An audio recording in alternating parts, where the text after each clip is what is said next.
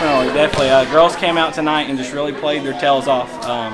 Struggled last week, first game, but tonight they came out strong, doing what it took to win and digging deep, and I'm really proud of that. They did. First game of the season, I told them just to put forth a good effort. I did see some improvement, so it's not a bad outing.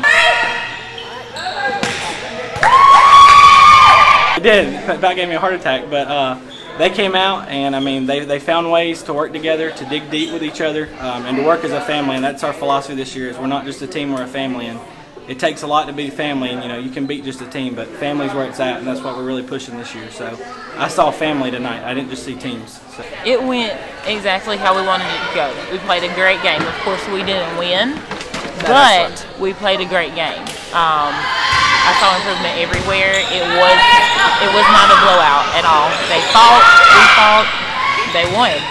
We'll play them again.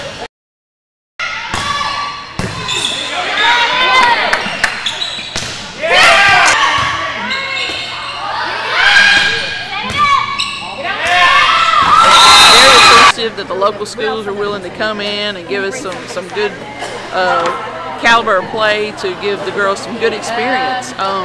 Most of the time we travel to the other deaf schools, and that's really all the competition that we get.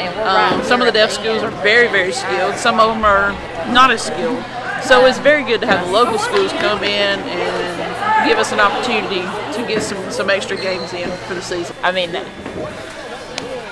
I'm excited about playing them too. I think playing here in general, playing the teams that we are playing that aren't in the region, it's only going to make us better in the long run. Hey, that was a great experience for our girls. We've never played them, so it was neat just getting to play a different team. But I think it was a really great experience for our girls too, just to get to come out and play a team like them. We really appreciate that.